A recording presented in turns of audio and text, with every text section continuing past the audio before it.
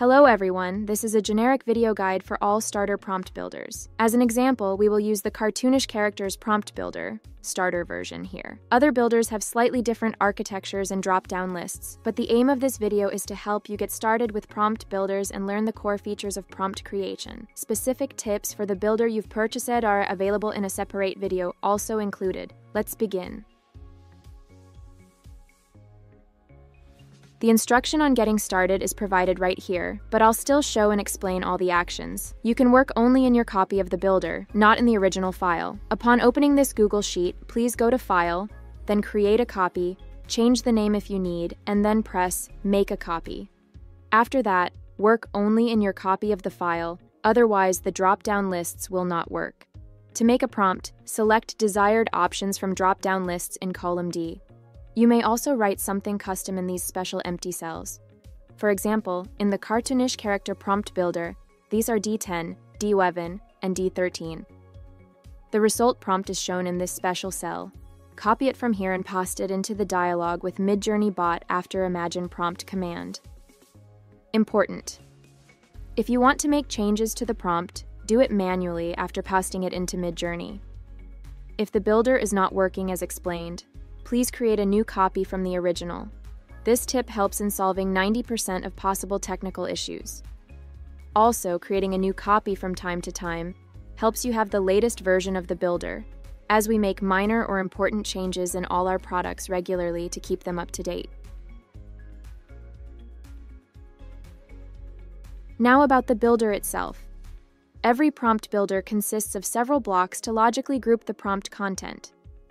In the case of cartoonish characters prompt builder, these sections are object, style, and parameters. Please keep in mind that these sections and drop-down lists may be slightly different for your particular prompt builder, but we try to keep the same sense and logic for all builders. In the object block, you can specify your digital product. There is a prepared selection of the ones that Midjourney recognizes well, and also these are suitable for the theme of your particular prompt builder. Other drop-down lists in this section work the same way, helping to add details to your object. Moving on to the style block, please note that there's a style preview possibility. You can check the art styles used in your particular builder in the sheet's styles examples. This will help you visually acquaint yourself with different styles. Compare the outcomes between version 5.2 and version 6.0. Learn helpful tips for optimal style usage and find inspiration. The color palette drop-down list provides you with various options on how your colors will look, not the precise color themselves. You can add your custom colors and at the same time choose one of the color palettes. This way, you'll tell Midjourney whether your custom colors are bright or faded, glittery or dark. Art styles provide you with inspiration and ready-to-use decisions to give your images a certain artistic look. In some prompt builders, we have two drop-down lists for styles. The first one is basic, like minimalistic or cartoonish. And the second one is for the art styles like watercolor or cute kawaii. Now background. Use isolated on white or another color for clip arts or images that are not supposed to occupy the whole canvas. Use other backgrounds or no style for illustrations, photos, and other digital products that cover the entire canvas. The third block is devoted to the parameters, which are technical directions and limitations for Midjourney. In the parameters to add, you can find a variety of Midjourney versions. Usually, it's recommended sticking with the latest one, as it's the most advanced one. Now, version 6 is still in the test period, and after a lot of experiments, we still think that version 5.2 is good enough for certain tasks. So use 5.2 and 6 in different situations. As you've already noticed, there are previews for both in the Styles Examples sheet. Probably you'd like to take a look at it once again. And it's always good advice to experiment to achieve what you'd like to see. Please note that currently version 6 is not supporting Midjourney tuner styles. So if you utilize a style code, you should avoid adding V6. The Niji version is created specially for anime images. It exists separately from other Midjourney versions, so you can't use this parameter together with any other version. Stylize is the parameter for Midjourney creativity level. Default value is 100, minimum is 0, and maximum is 1000. You can play with it to make your image more sophisticated, fantasy, and cartoonish with bigger numbers, or more simple and realistic with numbers below 100. Style Raw gives you more control over your images.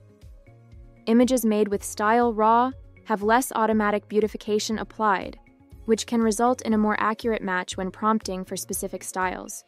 It will provide a corresponding outcome: more artistic images for artistic styles and objects, and more realistic for photos and cinematics.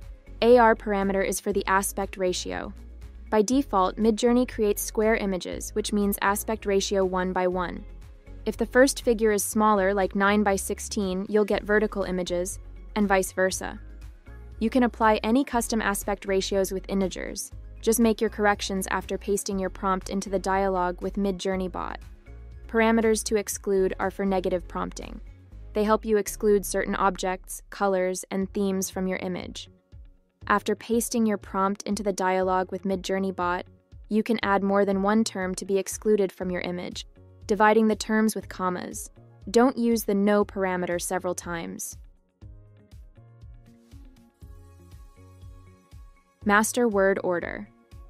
There are two main rules with some flexibility for AI prompting. First words are much more important than further words. Place your object first, colors and styles after, and parameters in the end. If your outcome image doesn't contain all the information you've put into the prompt, you should probably place the missing details closer to the beginning of the prompt. Create collections.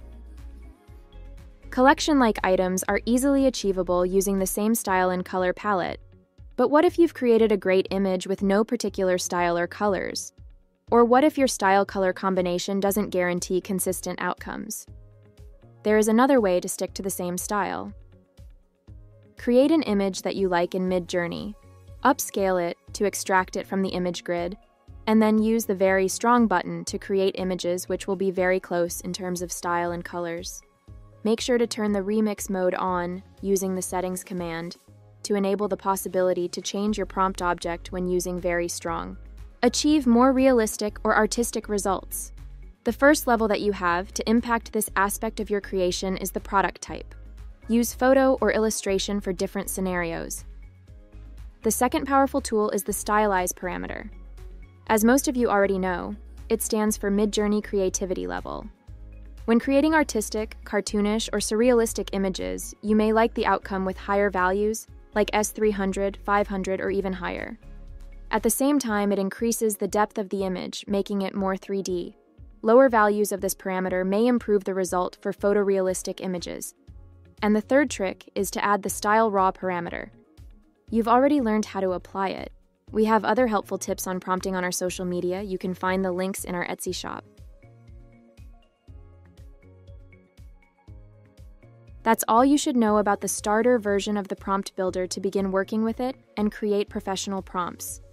If you find this tool enjoyable and useful, we strongly recommend exploring the Pro version, which offers nearly limitless possibilities, including adding up to 10 custom options for each drop-down list, new useful drop-down lists to enhance your prompting experience, special styles with many details, and even Midjourney tuners, which provide consistent and stunning outcomes. And the standout feature is bulk prompting, which significantly accelerates your workflow.